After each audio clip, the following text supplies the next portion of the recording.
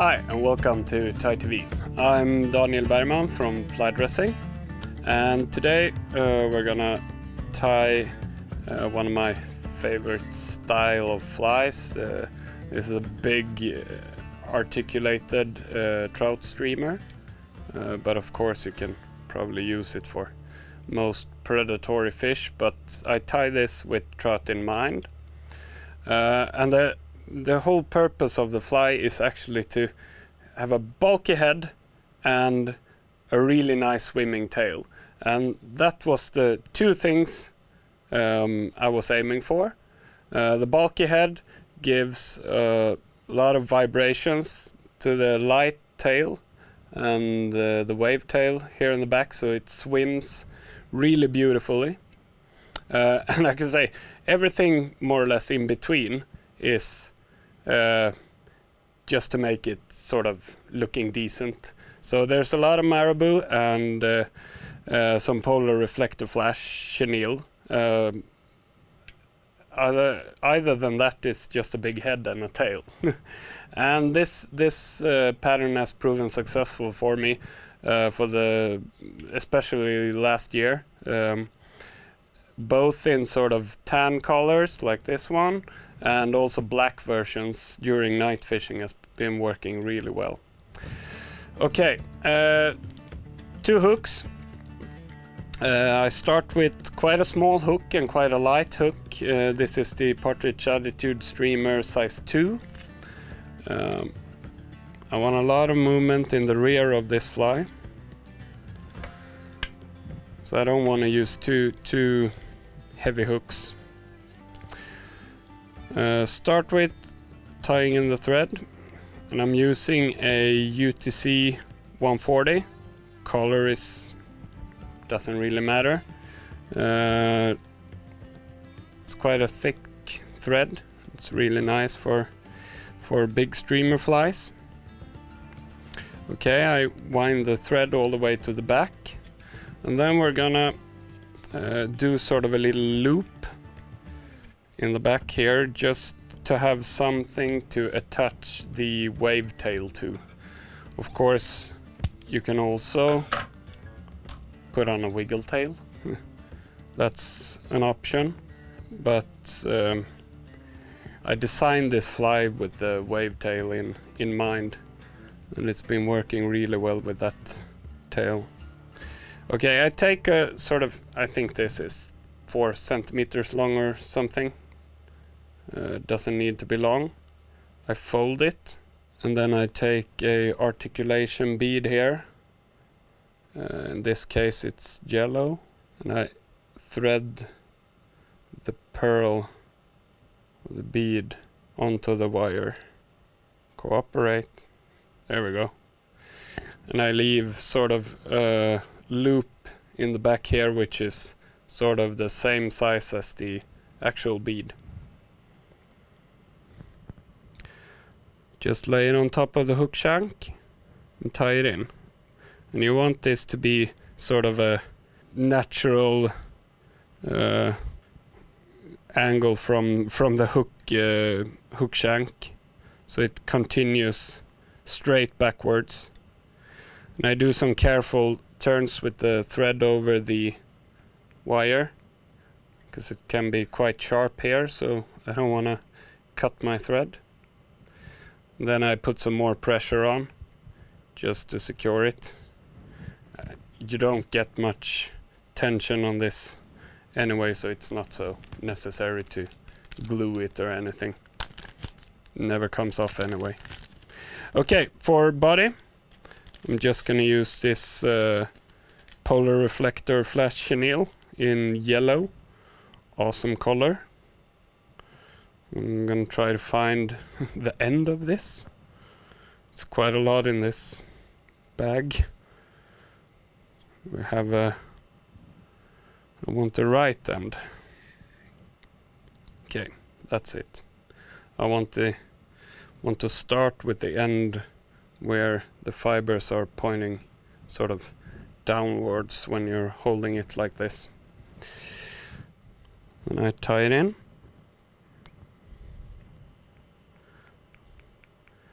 go forward with the tying thread and start winding this forward. Doesn't need to be tight turns. Well, maybe I could try to make it look a little bit good. There we go.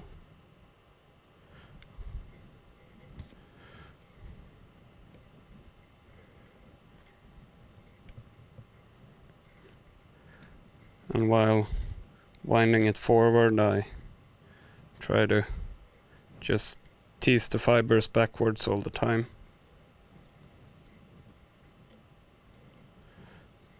Not to tangle so much of the fibers. And then I leave like 2 millimeters up front here and tie the chenille in and cut off the excess. By using the whole rope here of material, I'm not wasting anything, so it's a good tip. Instead of pre-cutting a small piece, you always get some excess that you have to throw away. Okay, now we're gonna do sort of a overwing and an underwing, and I'm doing that of strung marabou. This one is cream colored, which is a nice sort of belly color for fish imitations. And now I'm looking for feathers that are quite fluffy. That one is good, nice plume. And I want one that is a little bit less dense for the underside. That's good. No, it's actually not. Try again. I don't want like this really slick fibers. I want the ones with some fluff on them. I think that is going to be excellent. Yeah. Perfect. Okay, I start with the underside, and then I sort of divide it and take the stem of the marabou plume and just rip it off. Turn the hook upside down. Try to fold everything backwards.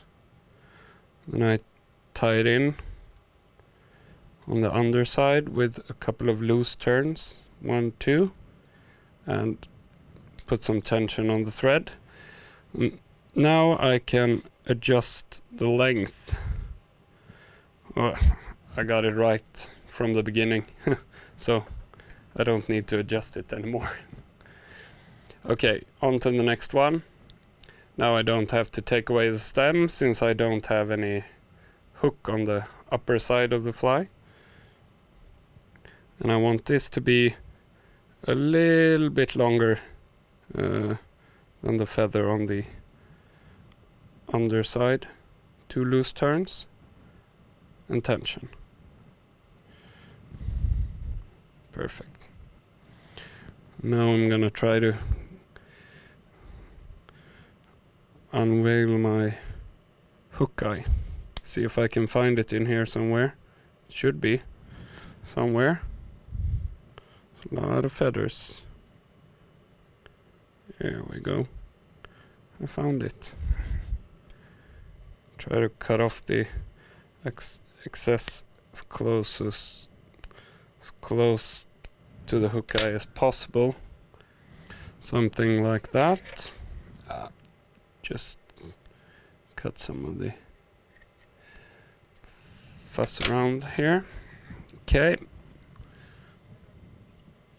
Do a little head here. And some super glue.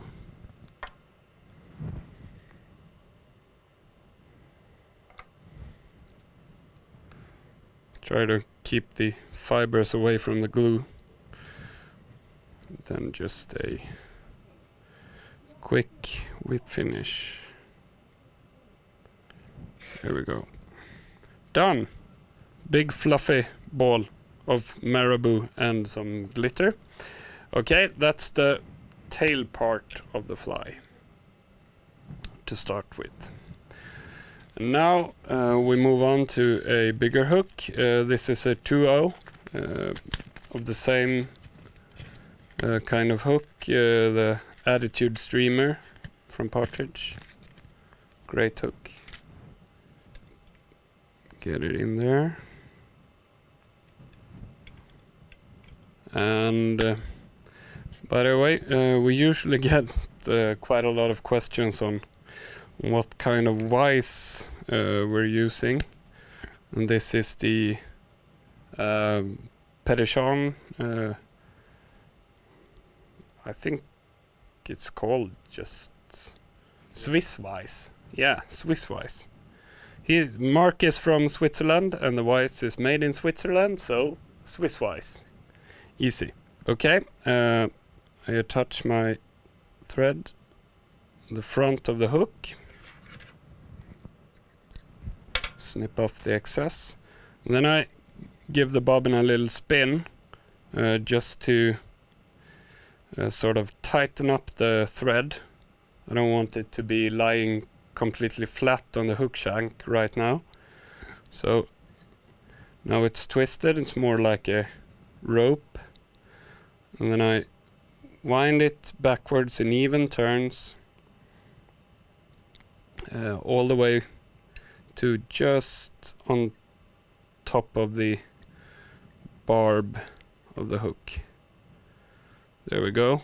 And then I can leave it and let it spin and flatten up. What I get with this is something for the wire to really grip onto.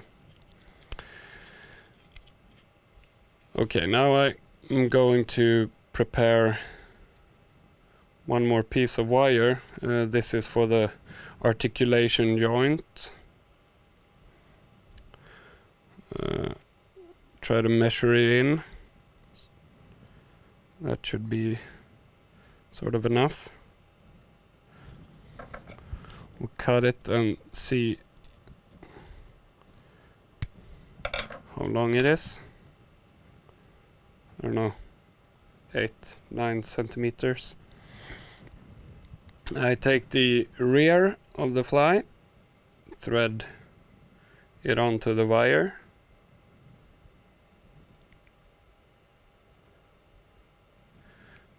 Put the buttons even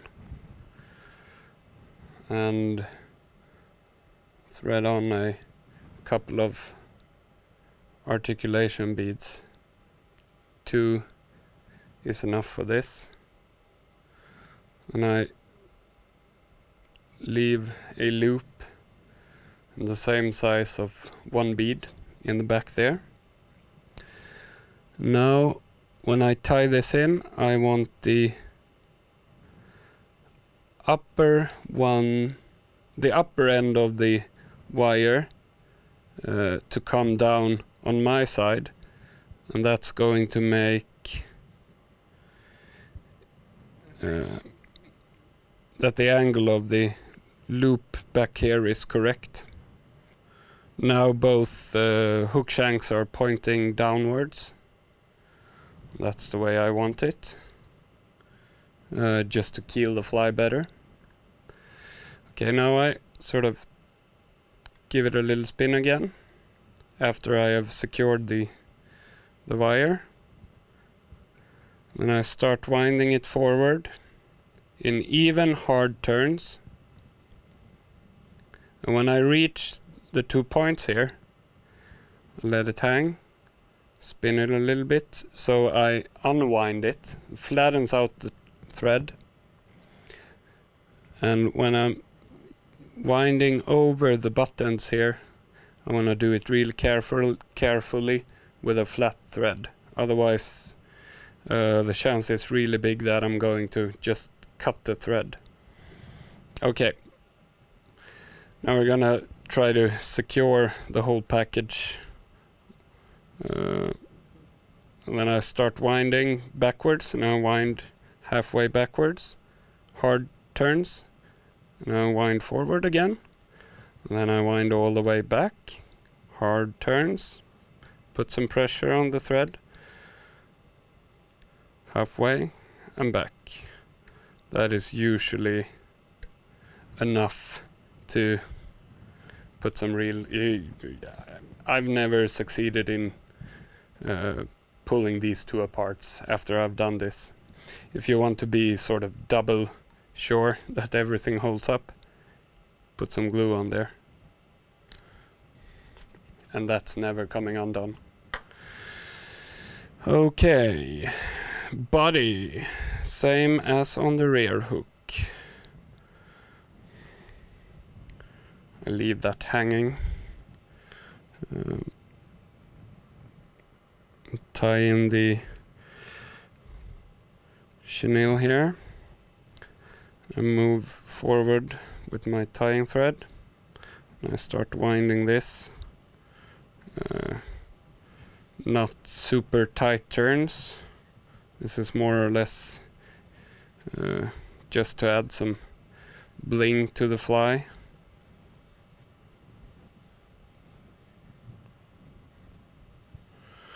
Now I want to leave at least, I would say, 1 centimeter or 12 millimeters up in front here to get room for the wing and also the really big bulky head.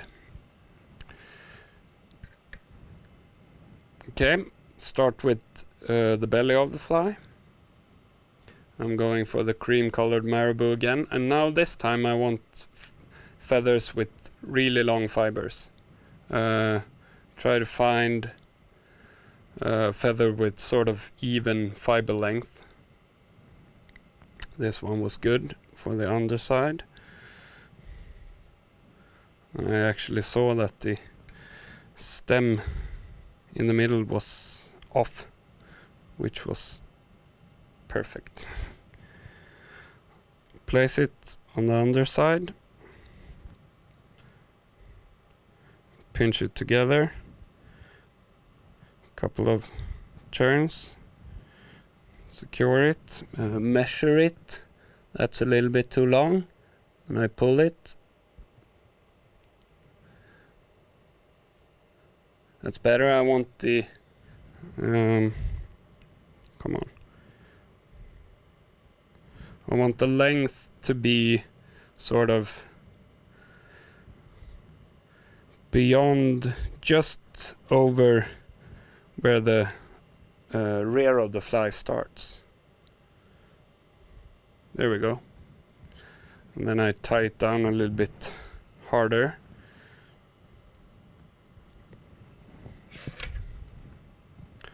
And trim off the excess there. Okay, I start with a similar feather for the top. I want long fibers. This should be good. That's good. Tie that in on top. Couple of hard turns. And I'm swapping to a sort of yellow olive marabou to give it a little bit darker back. Let's see if I can find a feather with some nice long fibers.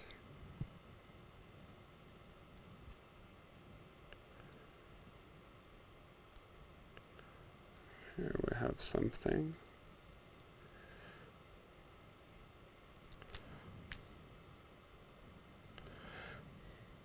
And if you see that the fibers are sort of clumped together a little bit, you can always brush it.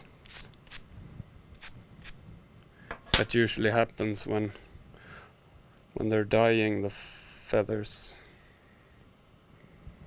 Okay, I place that on top.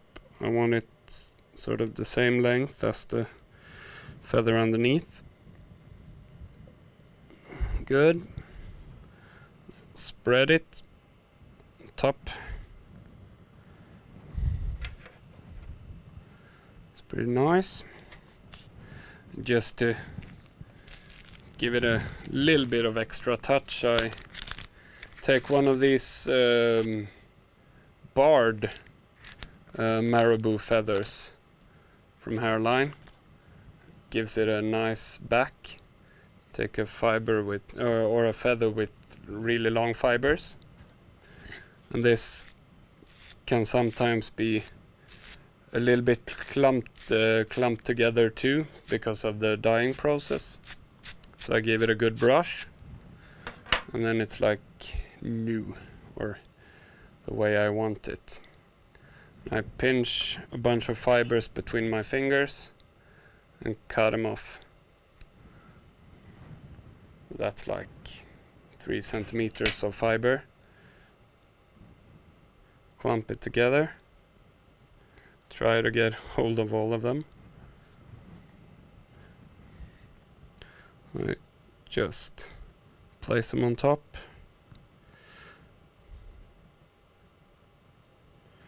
And tie it in.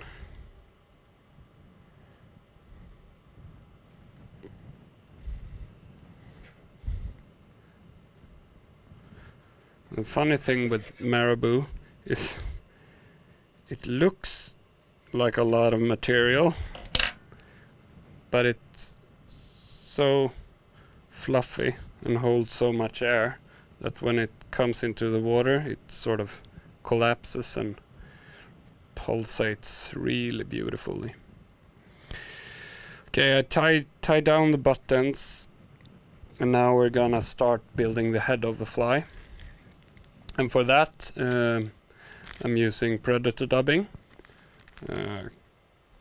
This is an olive brown color. Can't really remember the name of it right now. Sort of a golden olive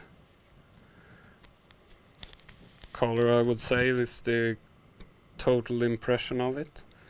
So it's brown and olive and some glitter mixed. Take a big clump. Rip it apart, sort of make it a little bit shorter, and place the 2 clumps together. Pull them apart and lay them together a couple of times just to make a nice taper. And I place the clump on top and tie it in on the middle. Like so. Okay, now we're gonna turn the whole spectacle, and then we're gonna do the same thing on the underside.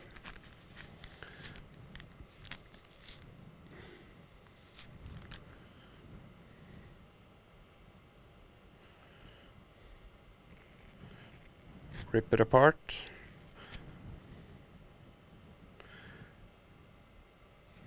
If you take too many fibers, it can be quite hard to rip it apart.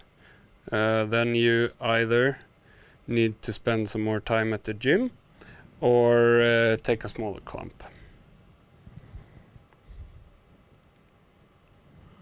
But it's a good way to sort of alternate the length of the fibers and build up a nice taper to a head. Okay, the clump on the underside is tied in. Now I want to fold the whole thing backwards. So I fold the upper part, go in between with the thread, between the 2 clumps, and move forward a little bit. And now you can actually leave some space in between here, because the dubbing is filling up the gap so good, so you don't have to sort of pack it. There is no point in doing that. Well, that was probably enough for both sides. Split it in 2. Rip it apart and sort of stack it a little bit. The same thing as before.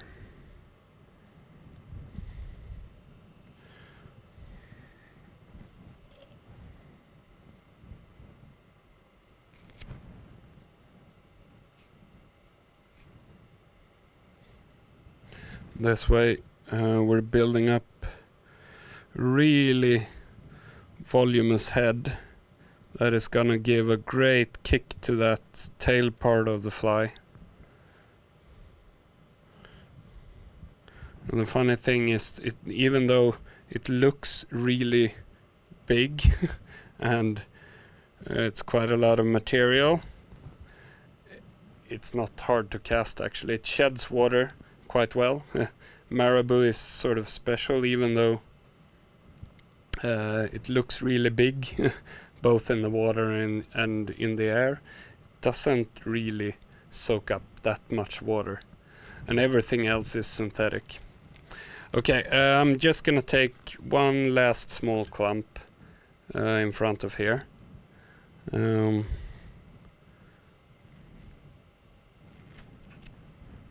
Of course, if you want to, you can sort of mix all the colors up and get nice effects, but well, this is already a really nice mix of colors, so I leave it at this. Make up the head. Ah, come on.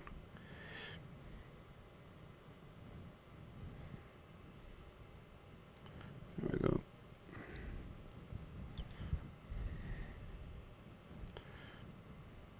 And on to the final little clump.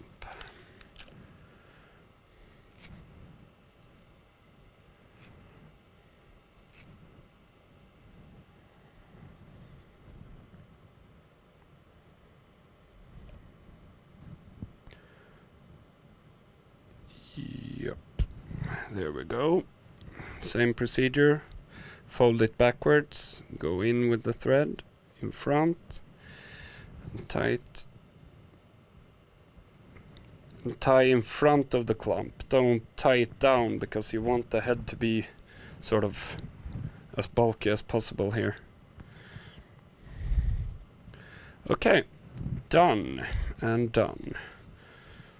Let's finish it up. Some zap on the thread, a couple of turns, a whip finish.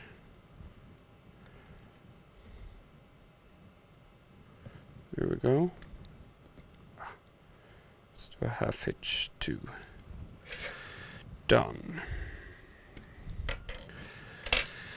Okay, now I'm gonna give the head here a good brushing, and also the marabou underneath. Untangle a little bit of the mess.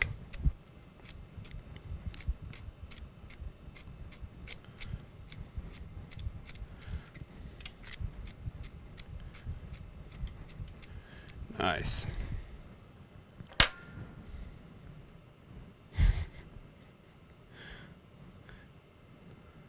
Looks like something from the Muppet Show or something. Okay, all flies need eyes. I'm going for 9mm fluorescent green and white, pretty cool zombie eyes. Put some super glue on the back of the eye and place the eye just behind the hook eye. Give it a little push. You don't want to squeeze it down because if that can actually sort of tighten up the head and make it narrow instead of the wide profile that I want. Some glue. And repeat.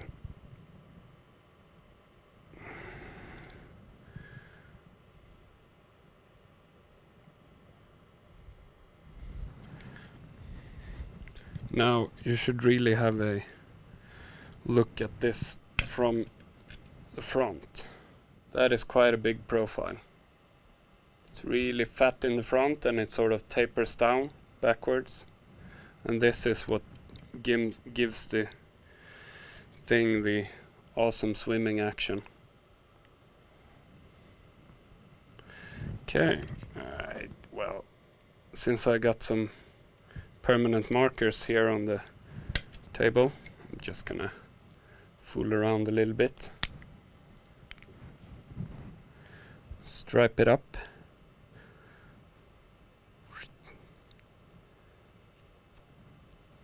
Like so.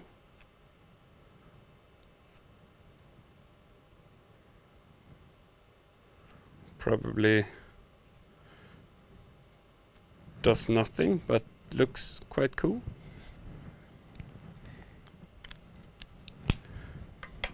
Okay, that's the fly.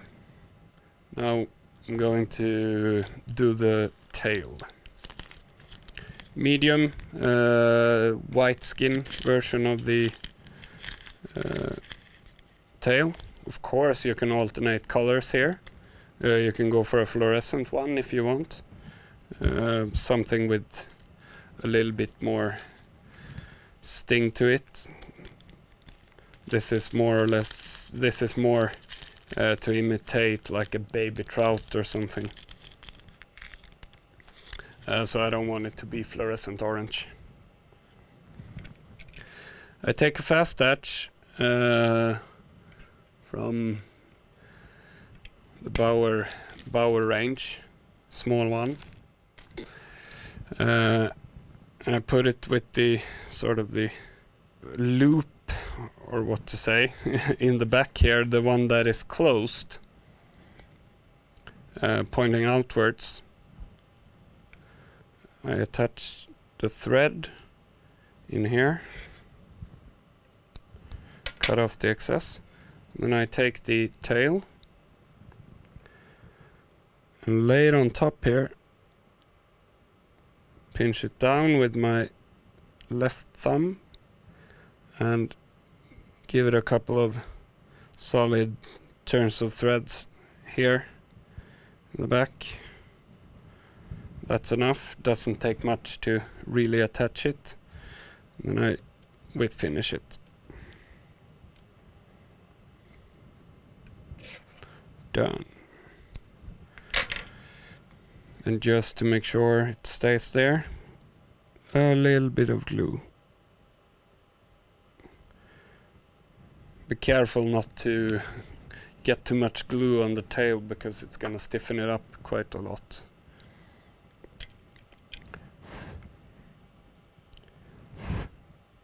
Okay, now it needs to dry a little bit before we can attach it, but let's see. That's enough. I'm impatient. Then I just snap it on here, twist it on, and we're done. Pretty cool looking fly.